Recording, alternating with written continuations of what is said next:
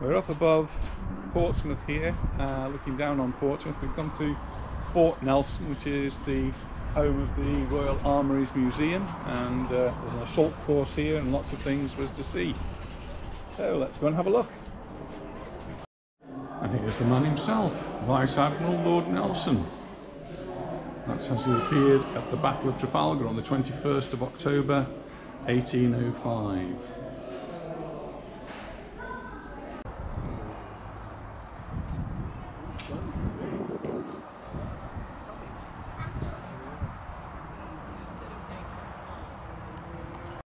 So over the bridge into Fort Nelson we go, and it's free. It's one of the national museums, so it doesn't cost you anything to come. We paid £3 for parking. That's cheap at twice the price. And we enter now into the museum area where we start to see some of these guns.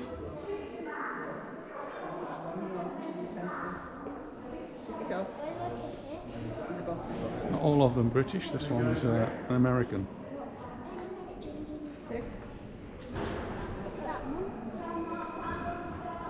And look at the size of that. So big they made it in 2 pieces, because trying to move all of that is a pain in the butt, to use the technical side of the word. Trying to move half of that once is still a pain in the butt, but at least you can do it. Is that what it fires? That is, yeah. Gosh. Wow. How do they put those in there? That is a very, very good question, isn't it? There's no hole.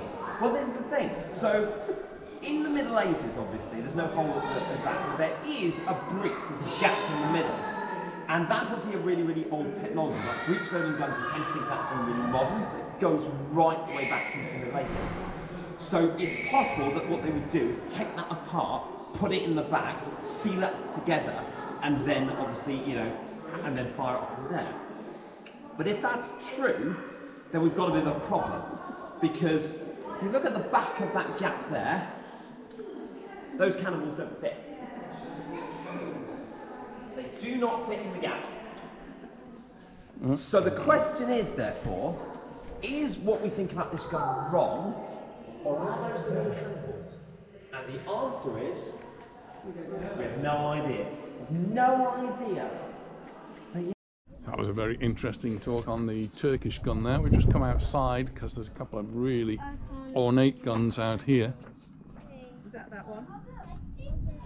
Really went to some effort just to decorate these things so that they could fire cannonballs out of them. Now,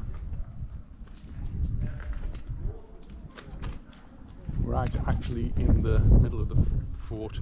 There's some look at the armour here, so it's not just about the guns itself, it's how to protect yourself from the guns. It's not a kid. I think it's just got. These are some of the damage done to, well, nearly 6 inches of steel there, 6 inches of iron.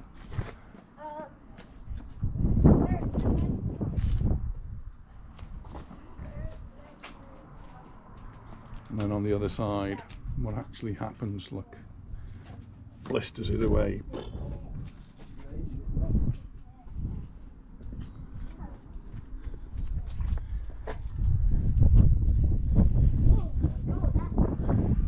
This one,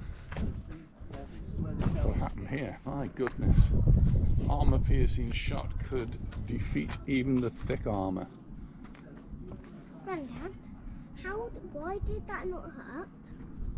I'm sure it would hurt. But I just Yeah, well, don't hit it hard because it will very much hurt, because that's armour. Here's a 4.5-inch anti-aircraft gun. Ooh. So 4.5 inches or 114 millimeters. Can actually fire at a rate of 12 rounds every minute, so that's quite quick. And these are obviously shooting down aircraft, or trying to shoot down aircraft. And came into service around about 1938. and it was declared obsolete by 1951. This big huge parade ground here, which has got some guns dotted around, and you can see the fort defences all around the edge here. Unusually, I suppose, you'd think all of the guns would be pointing towards the sea, but they're not. The guns are all pointed towards the land. This fort was built to protect from a French invasion, and the French invasion wouldn't come in through the main port of Portsmouth. It would have come from a port somewhere or some landing area, either to the west or to the east, and then the soldiers would have been marching across land and would have attacked, well, that's what they feared, they would have attacked from the rear of Portsmouth. So this is to protect this fort is to protect the port of Portsmouth from an invasion which came from the land, not from the sea. There's over here we've got the assault course. William's already had a go on that, and we're just looking at a tunnel. He's very keen on having a look, because it's a fort. It's got lots of armaments, and this particular tunnel is one of the things to go down.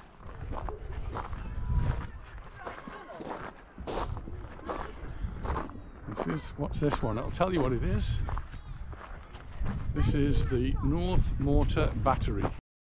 And we're actually part way down the main tunnel, and part way down we find the magazine, the main magazine. It's the lamp room. You've got to be very careful with lamps down here. Remember, there'll be candles, gunpowder and candles don't really mix. And this is the shifting room. In 1871, this room was originally designated as the shifting room. All the barrels of gunpowder entering the fort had to be checked and examined in this room, and those found to be damaged or leaking or unsafe were moved to the shifting room, so this is where they would be stored. And this main tunnel goes for another 100 yards or so down there. We're going to go back the other way though.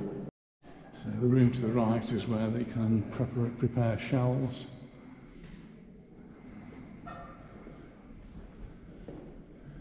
And various storage rooms.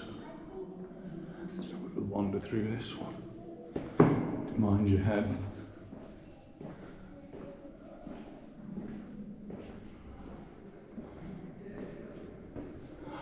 And look, here's the area where they can be storing the barrels of gunpowder.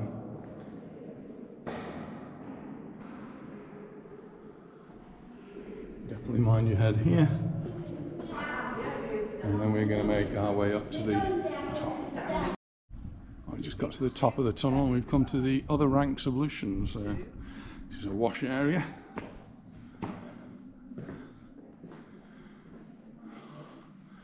All the taps say cold. No hot water in here. And then I guess that's the drain area.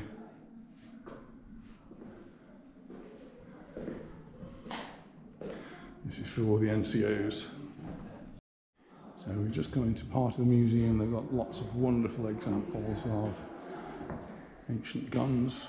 And the bottom one here looks like a bit like a rifle. Can't imagine anybody holding that. But incredibly ornate.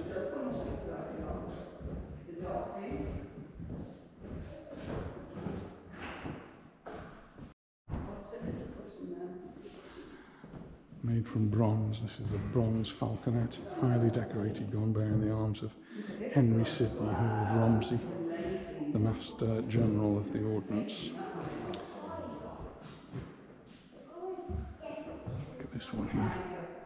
This is a bronze gun, beautifully cast barrel from the in the form of a dragon.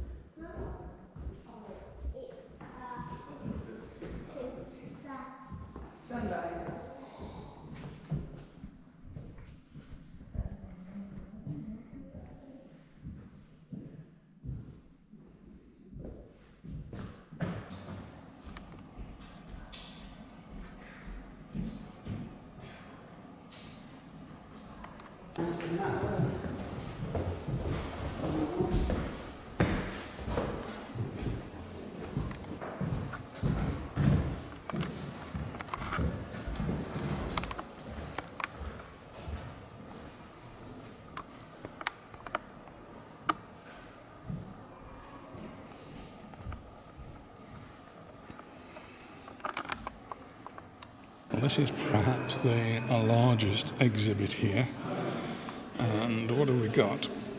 We've just got a really long tube, and this isn't all of it. The whole tube is supposed to be 150 metres long. It was actually designed by Gerald Bull at the auspices of Saddam Hussein, and designed to fire 1 metre shells.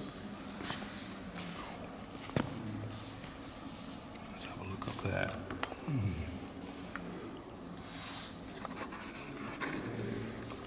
It was designed by Gerald Bull but built in Sheffield to be shipped off to Saddam Hussein in Iraq. But it was intercepted on the way, never actually got there. 150 metres long, too big actually to support itself, so the sign here says find a convenient mountainside, so something to lean it against. And you would need some other support as well to stop it bending. So this part of the museum's got lots of other guns, some of them more modern than others. So field guns, just come round to this side. Another anti-aircraft gun, we've already seen one of these outside. Why was Fort Nelson actually built? Well, Fort Nelson forms part of a massive ring of brick masonry and earth forts that were built to provide the firepower to deter an enemy attack on Portsmouth from land, not from sea. Portsmouth was Britain's premier naval dockyard, building and maintaining warships that were vital to the defence of Britain and her growing empire. The fact that the guns were pointing inland meant that they were sometimes referred to as the Palmerston Follies. During the reign of Queen Victoria.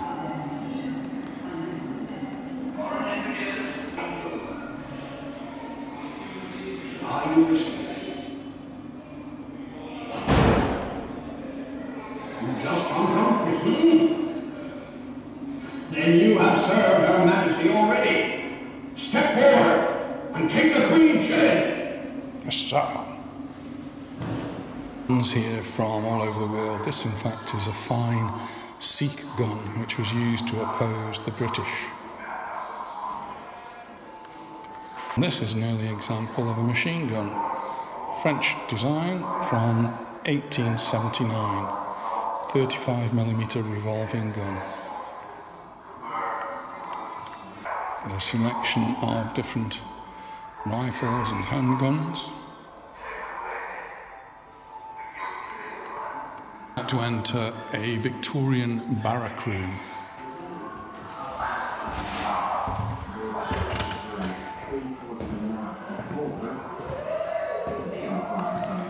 So here we've got the sleeping quarters. They look rather short beds, they must extend out.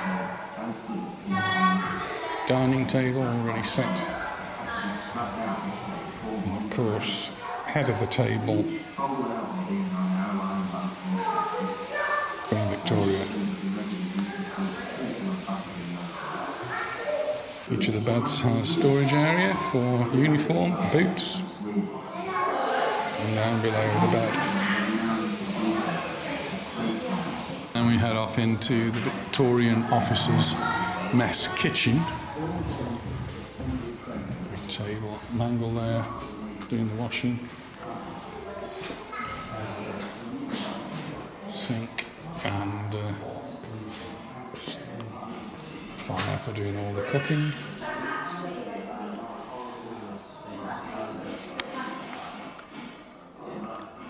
This side we've got a bigger range there, and the preparation tables and a boiler.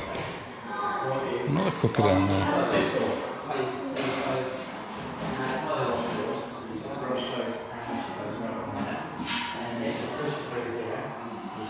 A water tank up at the top.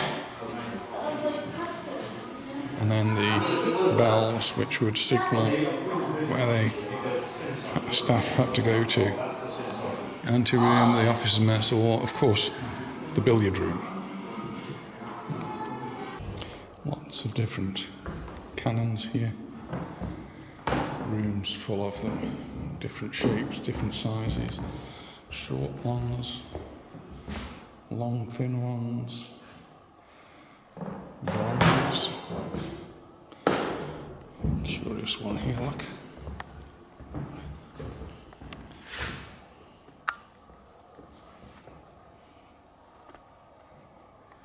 Collection of different apparatus and small arms that might be used. Powder flasks, rammers, and the worm, which was to help clean out the gun. This is a bronze 6-pounder field gun and carriage.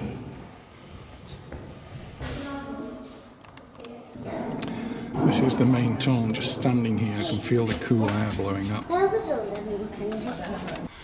I'm just going to have a look in this hangar, but just before I go in, you can just actually see just that there's this beast of a gun on the railway tracks.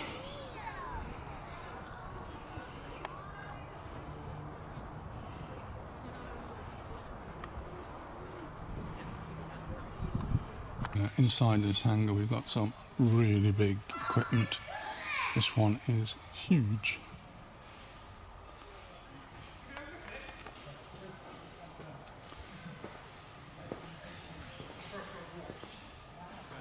A French gun.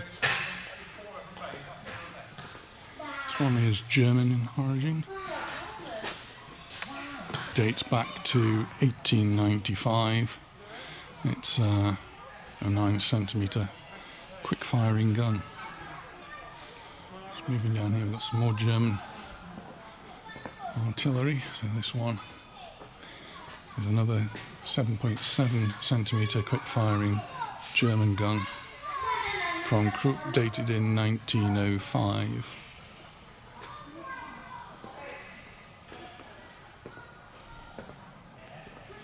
It's a Russian field gun.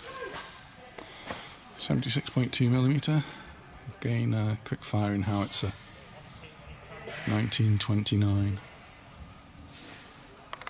Beast that greeted us on entry is actually a British howitzer, dating from 1918. It has an 18-inch bore, a range of around 20 kilometres. Going to some smaller one now. This is a 17-pounder Mark I. It's an anti-tank gun and dates from 1943. It's British. It's the biggest one. Another British one here. Nice long barrel, breech loading. It's called a medium gun, dating from the 1942. Another occasional tank killer. Just looking through here, we've got lots and lots of different guns. So if you're into guns, all shapes, all sizes. So this one's a smaller one. This one's another Russian one. Just a 4.5 centimeters, 45mm. And this is a light anti-tank gun dating from 1942. It actually says 1937 on it as well. This is anti-tank killer from the Germans, 75mm anti-tank gun, again around about 1941, so Second World War gun here. It's another Russian one. Another Russian one. Just getting down to a British one. Here's the British one. This is a 25-pounder, it's quick firing howitzer. Mark III, dating from 1943. This one is an armour-piercing projectiles, which were about 9 kilos, a range of 12 kilometres.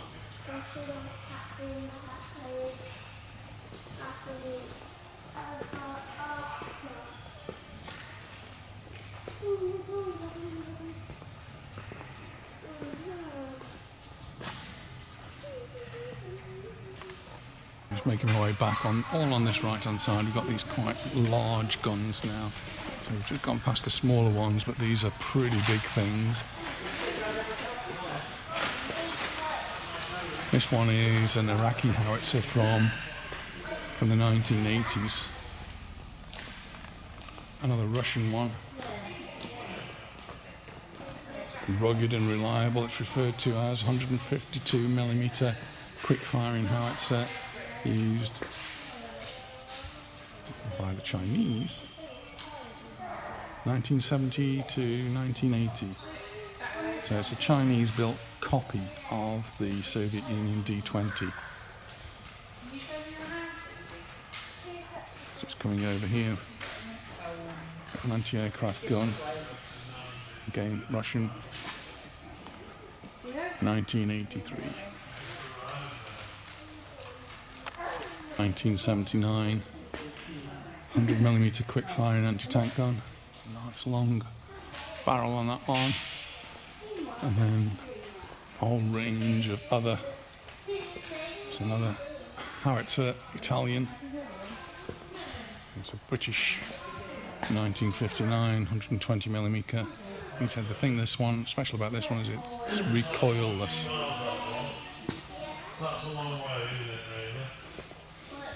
There's one of the Argentinian 1968 recoilless gun.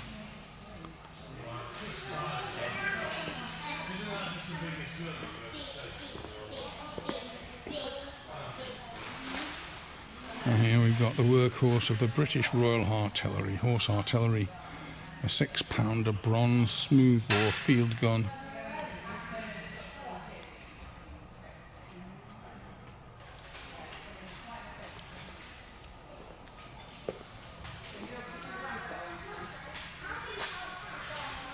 French one captured at the Battle of Waterloo. Hard-hitting howitzer. And we are just coming towards the end of these.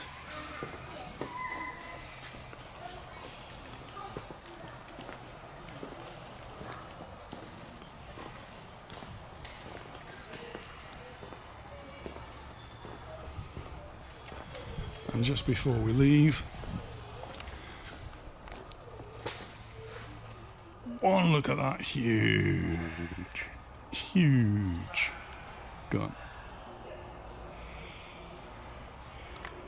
Shell that might be fired from that huge gun. So here's the only gun that's actually left in position up here on the rampart. So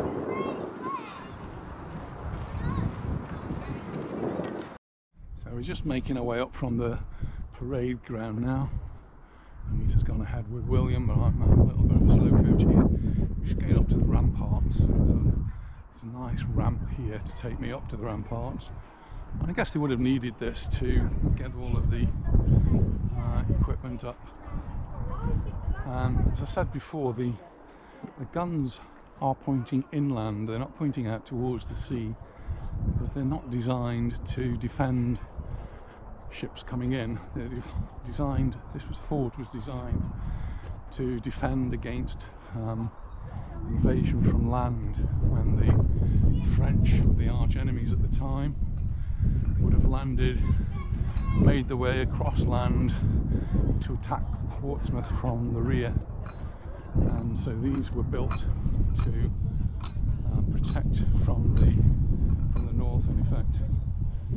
So we have all of these huge gun emplacements here.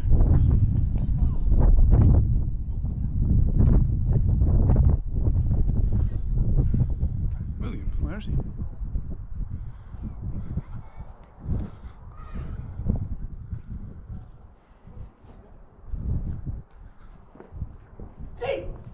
My goodness. Hiding there, were you? What do you think all this is about? What's this? where the gun used to be, isn't it? So there used to be a huge gun here that they could move around and they could point over the top of this. Well, the disappearing gun. It's not there. It's not there anymore. See, let's see if we can find one. Well, because it's great from here. Great view down over there. Look down here, we can look at the assault course down at the bottom. You've done it 8 times. Brilliant.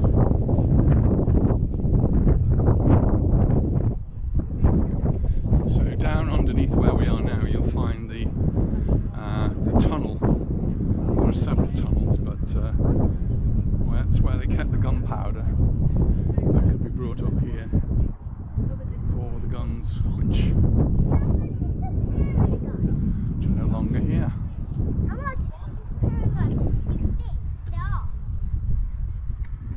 Time for me to take a photograph, I think. So most of the guns are no longer here, but there's one here, look.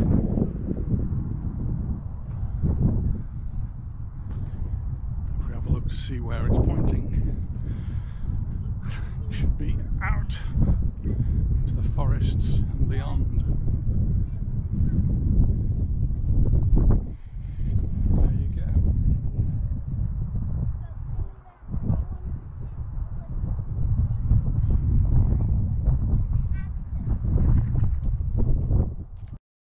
So we've just had a lovely day at Fort Nelson. So William, was it a good day out? Yeah. Yeah. 2 thumbs up from William. Must be a good day. How about you, Nana? Good fun. Good fun? Enjoyed? Yes. Lots Have of you got your steps in? Yeah. I don't know. Not yet. Oh my goodness. We did 275 steps just going in the tunnel. Didn't we? How many steps down in the tunnel? 275. That's a lot of steps just in the tunnel. I mean, it's another tunnel back there. That's a lot of steps. Anyway, great day out, well worth it. Free admission. Just paid £3 for the parking. Lots and lots to see. Fun activities for the children. And The assault course. 8 times on the assault course. Fantastic. And a little workbook for you to do. Nearly finished it. And a nice new t-shirt. And a nice new t-shirt. Thanks very much for watching. And also And don't forget to subscribe and like, and we'll see you in the next video. Bye for now.